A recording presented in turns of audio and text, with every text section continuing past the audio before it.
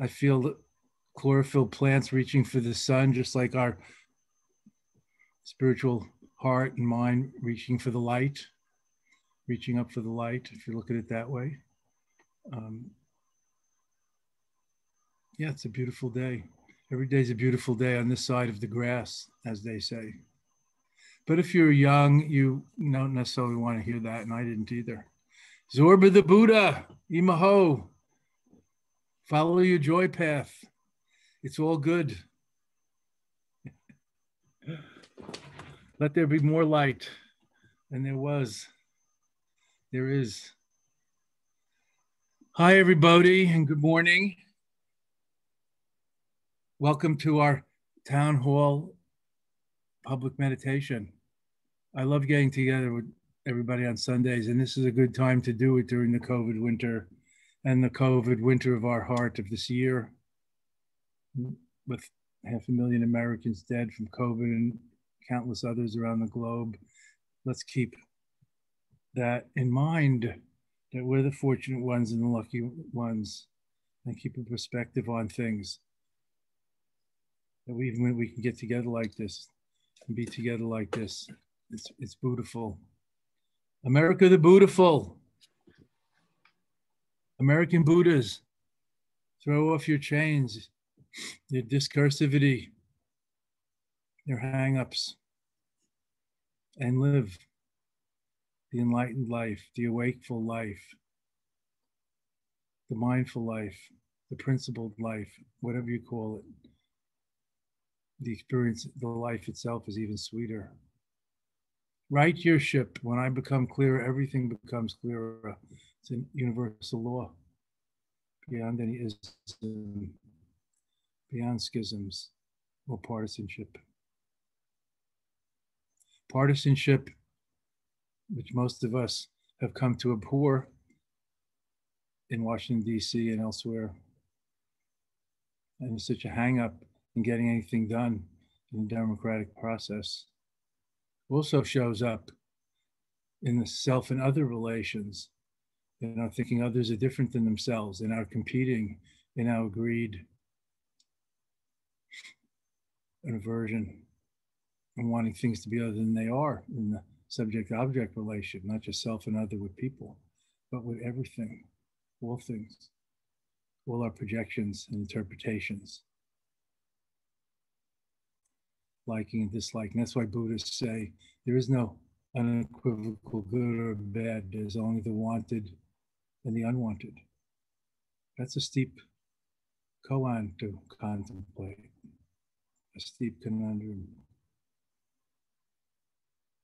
But everything is so subjective and subject to our interpretations and our own worldview, seen through our own lenses, our own states of mind or mood, our own nurture and nature, both, which is karma in Sanskrit, causation, or the cycle of conditioning, the unenlightened life, whatever you call it, samsara, karma, the wheel of conditioning, cause and effect. So it's up to us to look into what's connected to what and to adjust accordingly. We can't control the winds, but we can learn to sail and navigate better, not just be blown away by them in whatever direction the group karma, the species karma, the global karma happens to be blowing in. That's the secret of self-mastery, of inherent freedom of being. Getting our hands on the steering wheel, our hands on the tiller, so we can sail and navigate better regardless of the winds. So we can awaken from the trance-like, semi-conscious sleepwalking most of us call life, especially if we're in some way or other intoxicated, not even just our normal semi-consciousness, so distracted, so scattered or fractured. But adding things that cause heedlessness, as Buddha called it, intoxicants, as we call it, on top of the mix of semi-conscious sleepwalking or dream walking, staggering forward on the treadmill of conditioning, under the weight of our conditioning, and not knowing how to step off even for a moment and look around and reassess and see where we're at and if we want to keep going in that direction. You know, we might be climbing the ladder of success in our minds, but is the ladder leaning on the right wall? When did we decide that was a ladder of success? 30, 20 years ago when we were young, or somebody decided for us and put us in that career track or that mentality? We have to move from me to we, cooperate, collaborate, dialogue these days, or perish, including all fauna and flora, what we call the environment, which is so hurting, out of balance, and even endangered. So many species becoming extinct every day and more every year. So many thousands of acres of forest, of rainforest being decimated, being burnt down. They paved paradise and put up a parking lot. Joni Mitchell sang way back in the 60s. We have a lot of concrete canyons, a lot of bright macadam in the blazing sun. But are we tending to our gardens, the garden of this earth, the garden of our bodies, the garden of our families, the garden of our relations, the garden of our soul?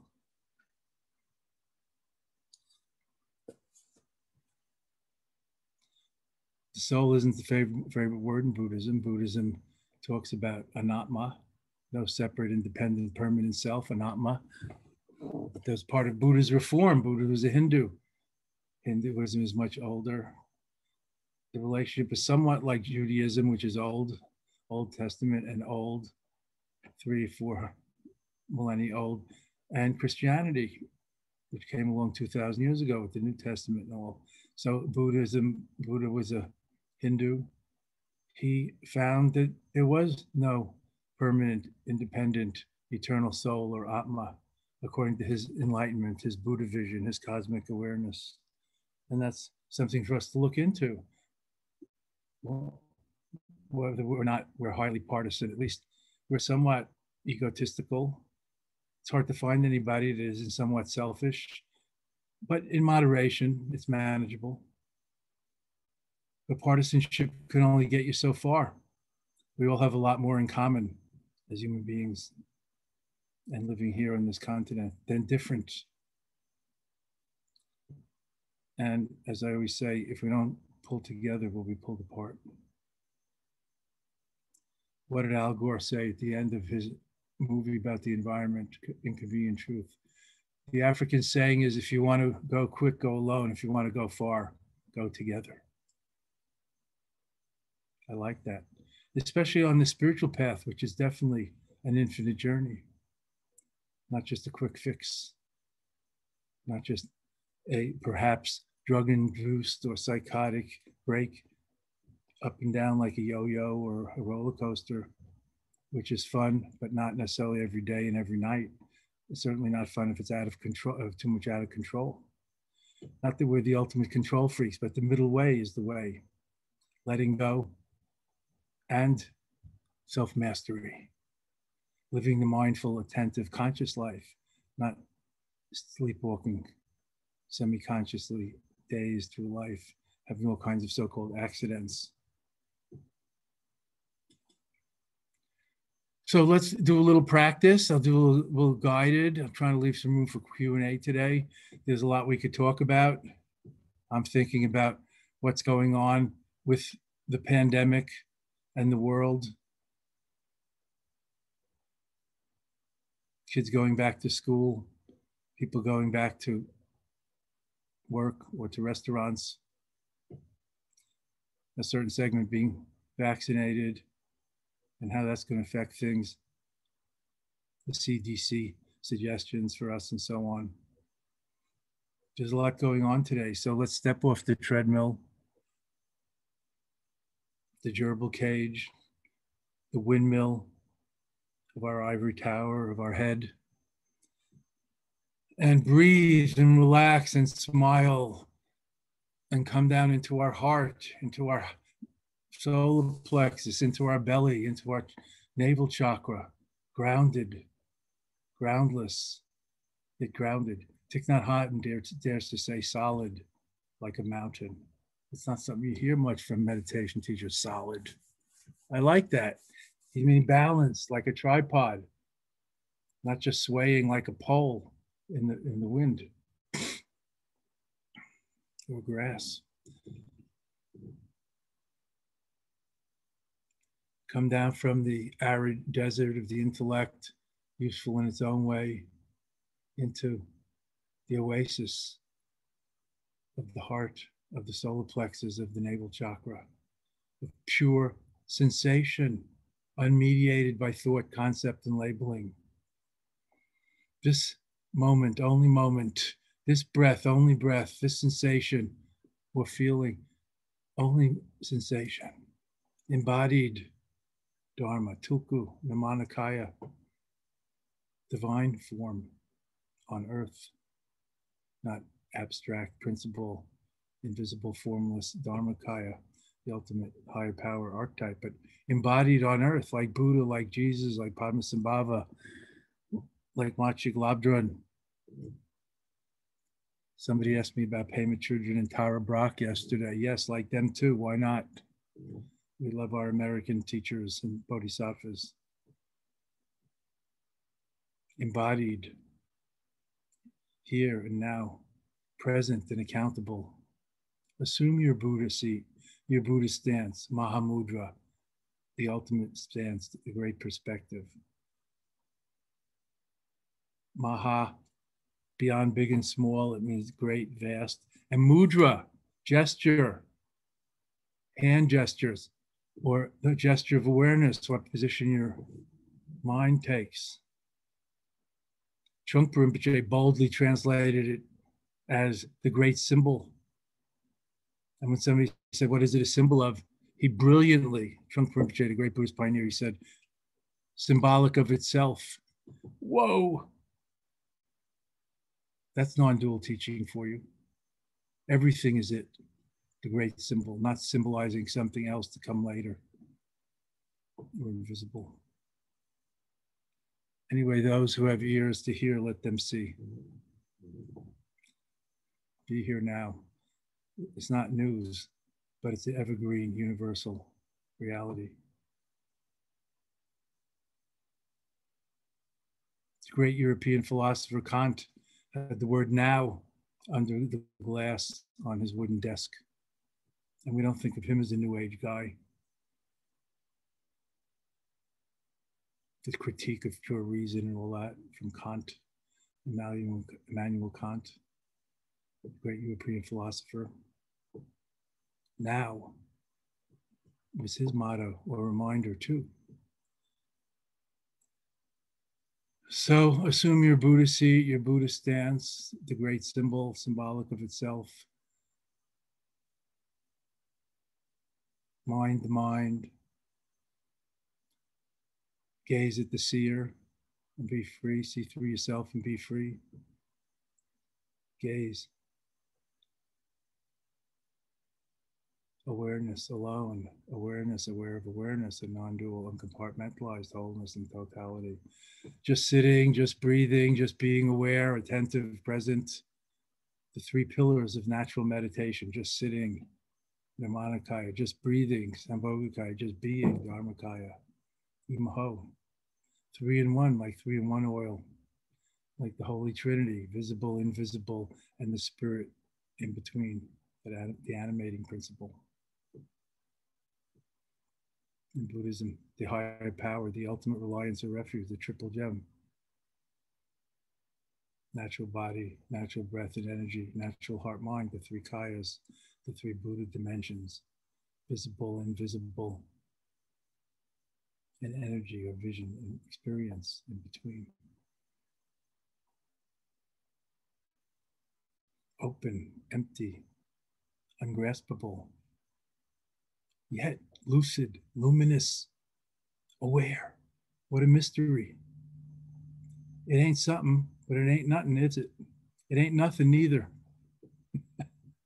Stop the mind, stop the world. Stop bothering your head and it'll bother you a lot less, I guarantee it. Or you get your money back for this town hall meeting. Oh, enjoy the joy of unmeditation, undoing the habits of overdoing.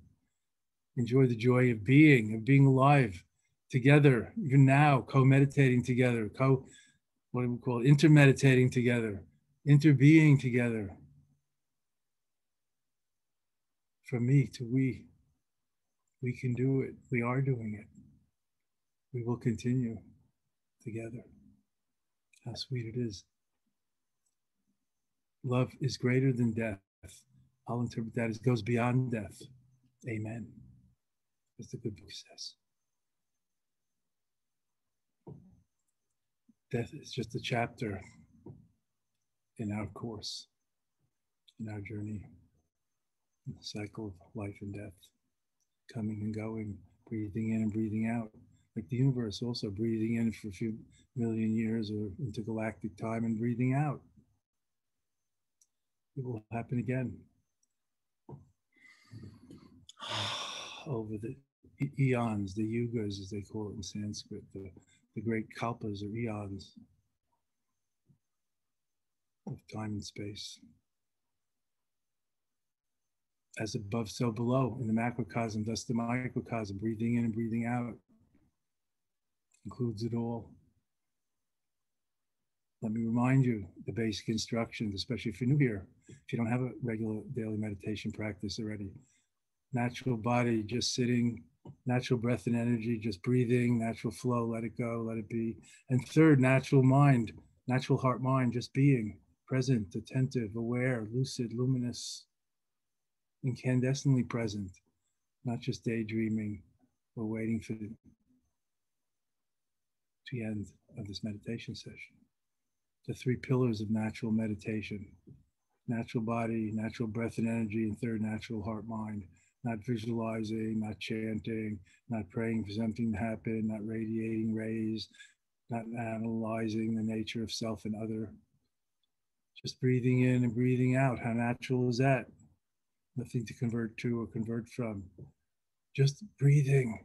Most of us don't breathe very well. When you have birthing lessons or yoga lessons, you find out there is a deeper breath one can breathe, and a subtler energy, the prana, the chi, the life force, than just oxygenation and carbon dioxide expelled. Just sitting, just breathing, just awareful, mindful, attentive, incandescently present. Presencing, if you like.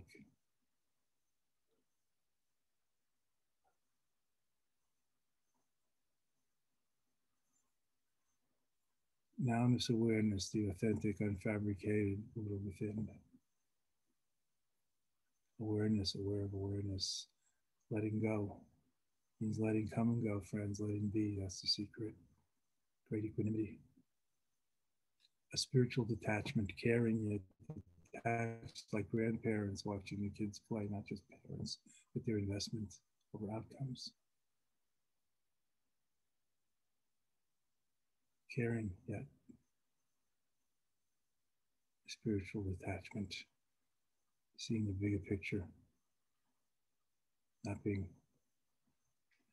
overinvested in responsibility and outcomes when you're not responsible. More like the grandparent watching the kids play than the parent. Don't bother your mind and it'll bother you a lot less. Just let it go. The popcorn machine, you don't need to butter it up. It'll settle of its own if you stop feeding it. And enjoy the buoyant joy of Dzogchen, of seeing through natural meditation. This breath, only breath, the holy now, the eternal instant, Imaho, Eureka, wondrous, hallelujah, Swaha, yes.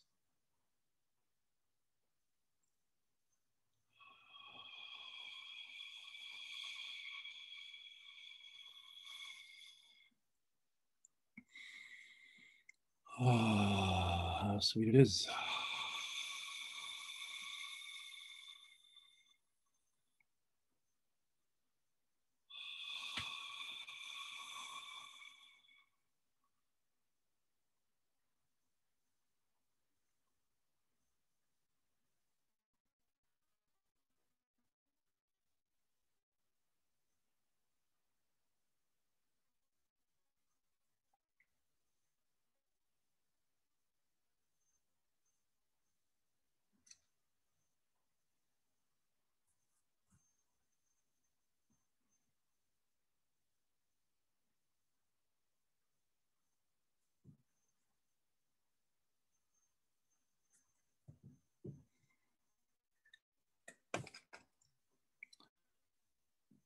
What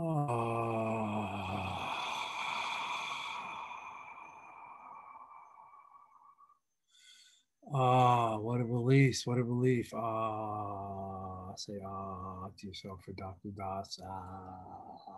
Go gaga for a moment. Might be refreshing. Let go of your serious self-improvement projects and agendas and just be, just being, just seeing. As Buddha said, in seeing, there is just seeing, nothing to see and nothing to look for, and no one seeing it.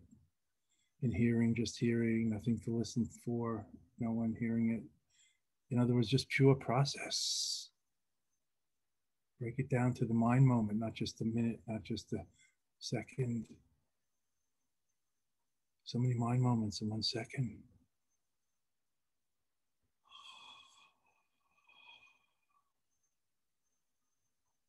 The undercurrent of presence, of awareness, of the animating principle, indescribable beingness, aliveness, consciousness, awareness.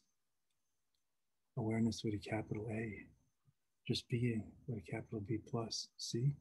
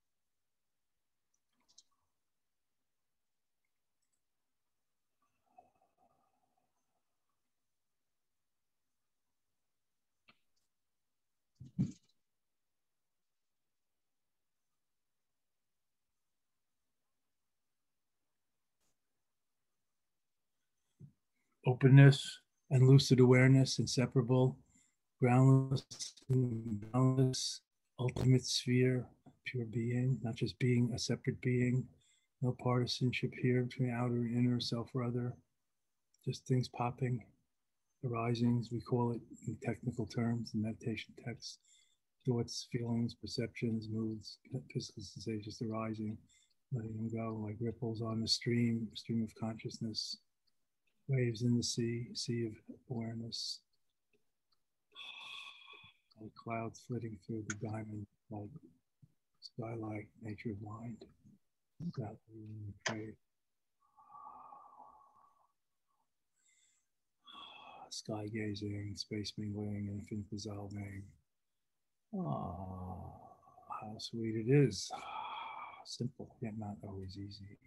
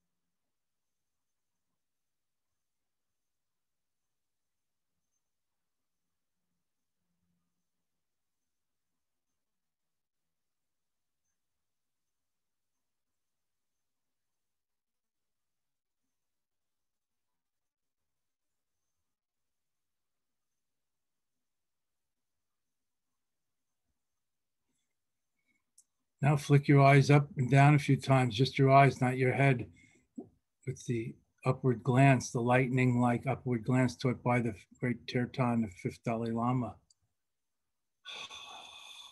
to break up your mental formations. Breathe out, relax. And now right, left a few times, not moving your head, just your eyeballs, your glance. From the Dzogchen Rinpoche, breaking up your mental formations. Ha ha, hee hee, ha ha, hee ha ha, hee ha, hee ha. You can chant ha ha, hee hee, the laughter of the Dakas and Dakinis, if you like, with this ha ha, hee hee, take you out of your rational thinking. Ha ha, hee hee, a little Dzogchen MDR from 1,000 years ago. EMDR, ha ha, hee ha, hee ha, hee. And then breathe out and drop everything, and then sense who or what is experiencing. Rest at the origin of all things. Rely on the view, nothing more to do. Nowhere to go and no one going.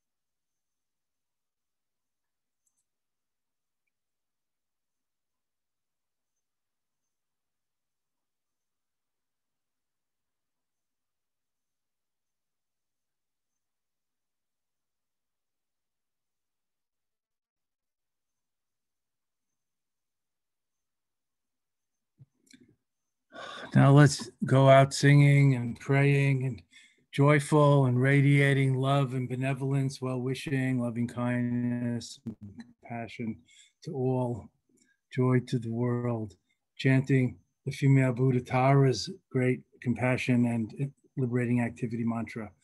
Om Tare, Tutare, Ture, Swaha. Could we see that on the share board, please, Jeff?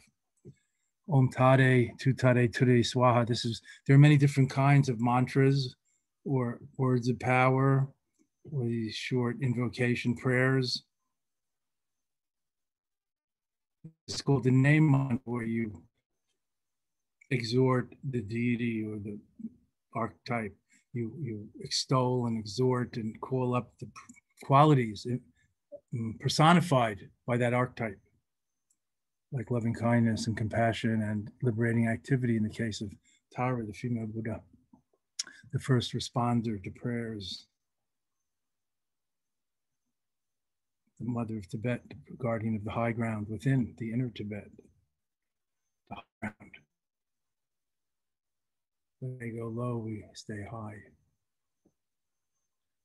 Om Tare Tu Tare Turie Soha Om Tare Tu Tare Turie Soha Om Tare Tu Tare Turie Soha Om Tare Tu Dare to the so ha om tare to tare to the so om tare to the play with it so ha om tare to the so ha ha tare to the so how Holy Mother Tara bless us, encourage us, empower us, inspire us to tare to the don't be afraid to move. Don't be a wooden Buddha. So living Buddha is the best. Tare to the so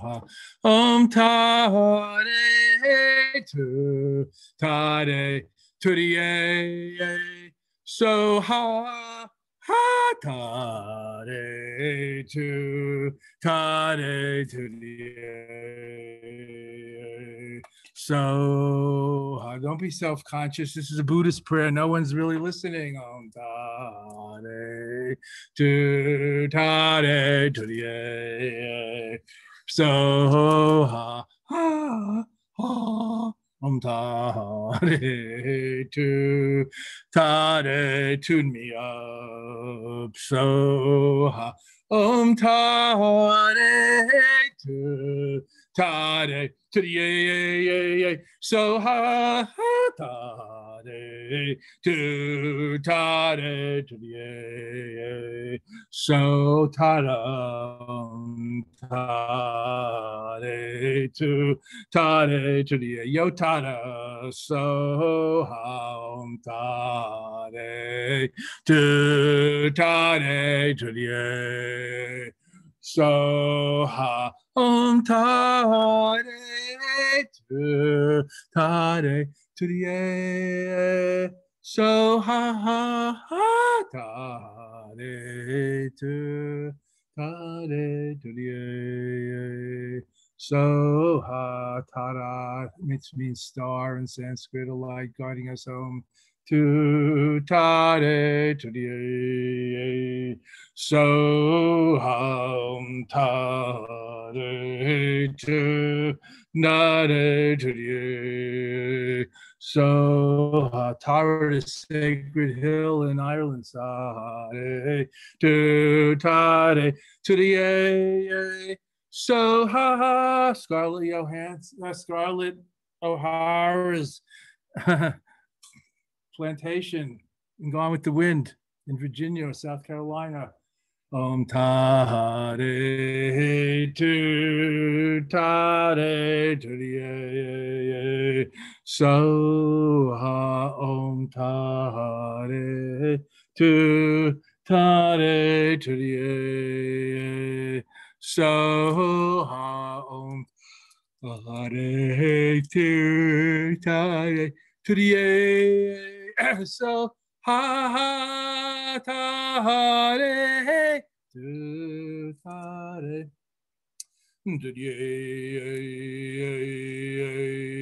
so ha.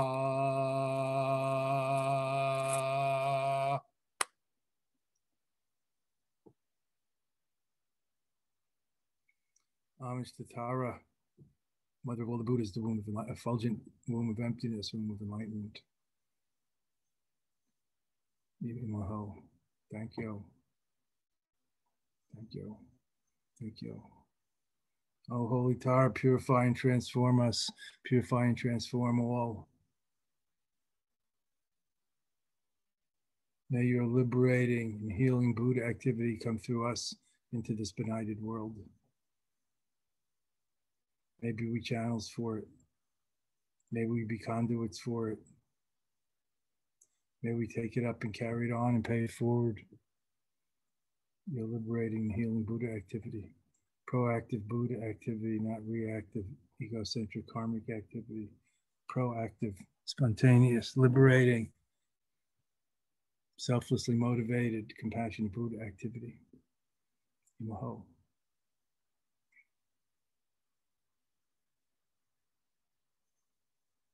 Jeff, could we see the dedication prayer that we used yesterday from the 8th Karmapa Mikyo Dorje, please? To go out dedicating the merits, including dedicating the virtues and benefits of this practice to the enlightenment and healing and peace and fulfillment of all beings, not just keeping it for ourselves.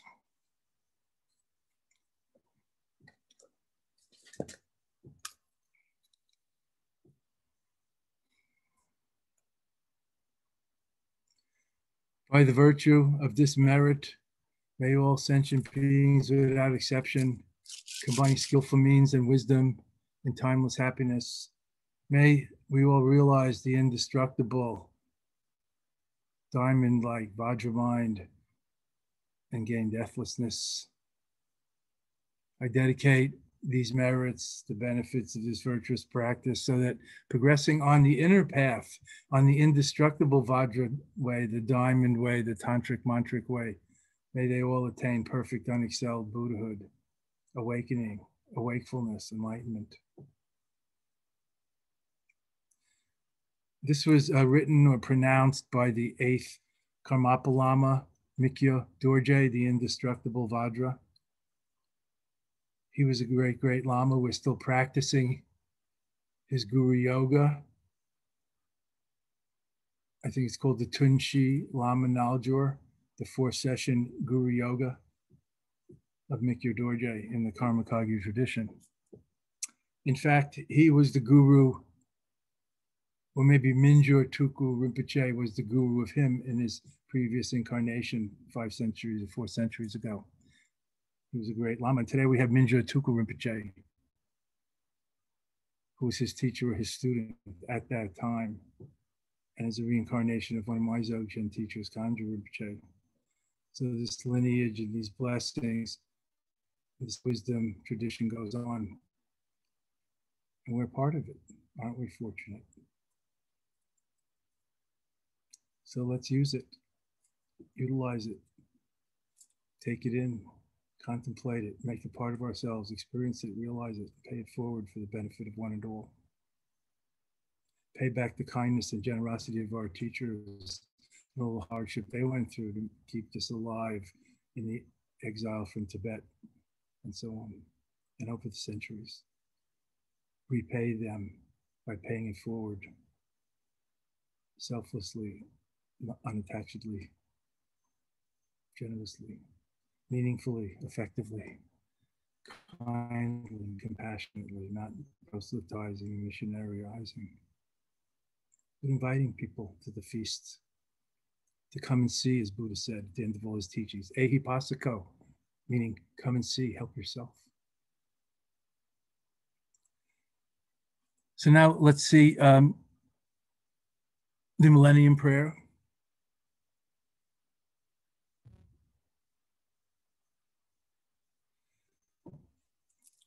By the virtue of this merit, is it on the whiteboard? I can't see it, so I can't lead it. I mean, I could say it in my own version. It's not on the whiteboard. One sec, Lama. Okay. Patience, Leo. I see that, Punam. Bob. I see you. Island Man. Who else is there? Lale. Judy. Okay, the Millennium Prayer. May all expanded. Wow, these things just keep growing like weeds. May all beings everywhere with whom we are inseparably interconnected and to want and need the same as we do. May all be awakened, liberated, healed, fulfilled, and free.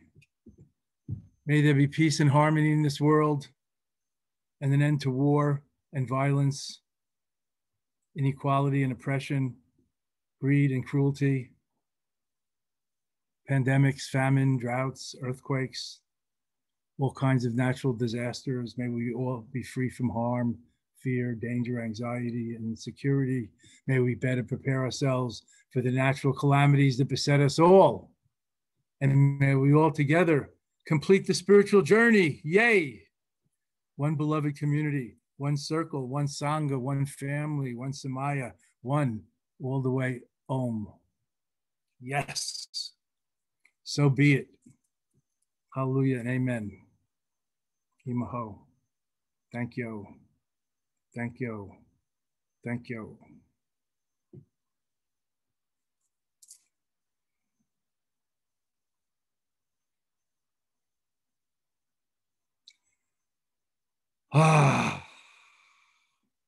Somehow it always seems irrelevant to talk after that chanting and praying and affirming and wishing and bodhisattva revving up.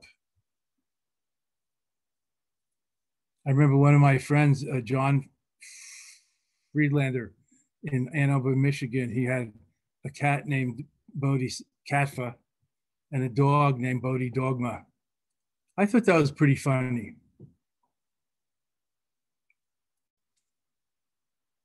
Another personal story. At our now gone retreat center outside Austin, Texas, in the Western foothills, Dzogchen Oseling, the Dzogchen Lighthouse, where we had 100-day retreats every autumn for a while, 15, 20 years ago. We built some cabins and we built some bathrooms and showers and outdoor facilities as well as indoor. And the men's bathroom was called Sam, and had a sign, Sam, and next to it was the women's bathroom door, which said Sarah. I thought that was pretty funny. That was an addition. That was a good growth of the Buddha Dharma in the New World, don't you think? Some Sarah, Sam, Sarah, shithouse.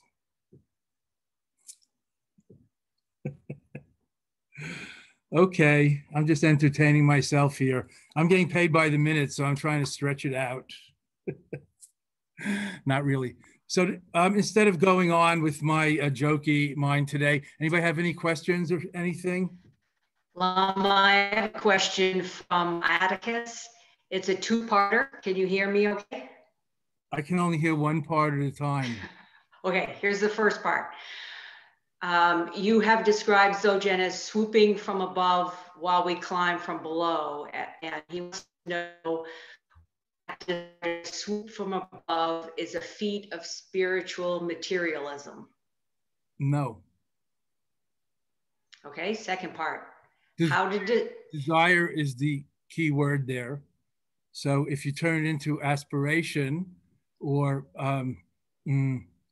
something like that, it sounds a little better. Like we have the aspiration to see the bigger picture while we're, hacking through the jungle with our machetes on the gradual path and climbing the spiritual mountain, and so on.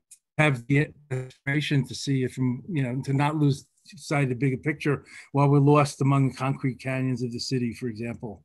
But we have a sense of where the, like in Manhattan, the rivers are in east and west and north and south from the grid, the boulevards and the streets. So it's not spiritual materialism. Of course, anything could be spiritual materialism if you have too much of a desire for it, including enlightenment. But no. And then the second part is how to distinguish between a materialistic and pure desire in our practice. In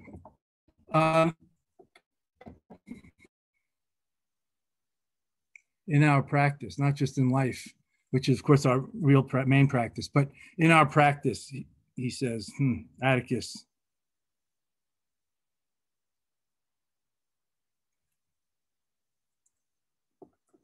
First, being very honest and candid with ourselves.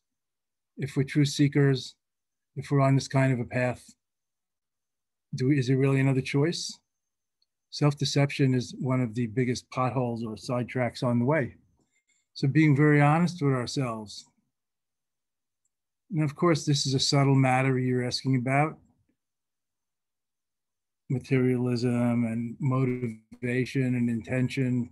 It's easier to, I'm not advocating judging, but it's easier to evaluate or judge or see behavior, action, than it is intention.